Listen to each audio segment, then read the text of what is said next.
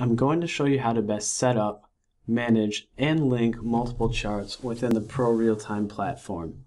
First, I'm going to talk about how to use the template chart to define the appearance of new charts that you open.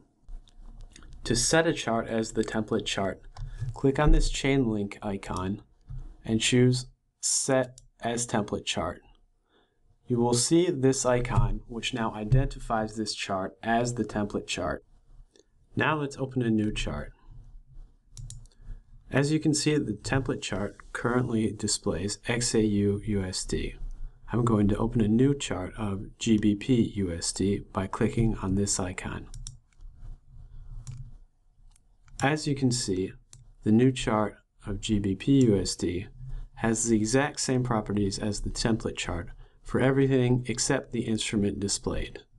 The time frames, amount of historical data, and the indicators, as well as the size of the chart, are all the same.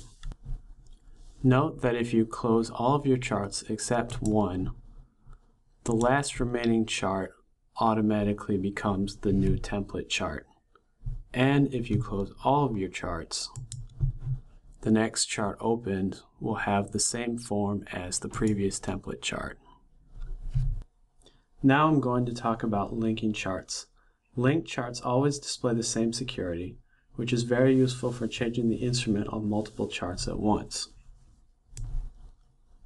To link or unlink a chart, just click on this icon and select Link. We can now open another chart. When I link this chart, its security will change to the security of the other linked charts. See, it's now EURJPY.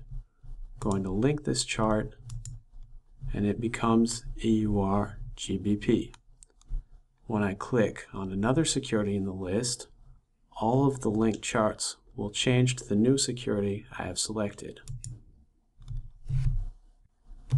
It's also possible to use the search bar to change the security displayed in all the linked charts.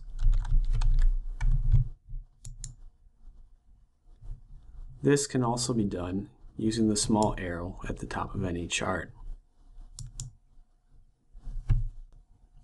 Please note that using the plus chart icon will create a chart that is by default not linked to the other charts so that it may display a different security.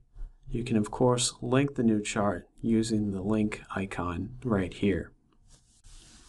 To create a new chart that is already linked to other charts, the easiest way to do this is to simply right-click on an existing chart that is already linked and click Duplicate Chart.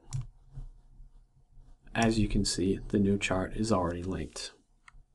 To learn more, click on one of the links that appears on the screen.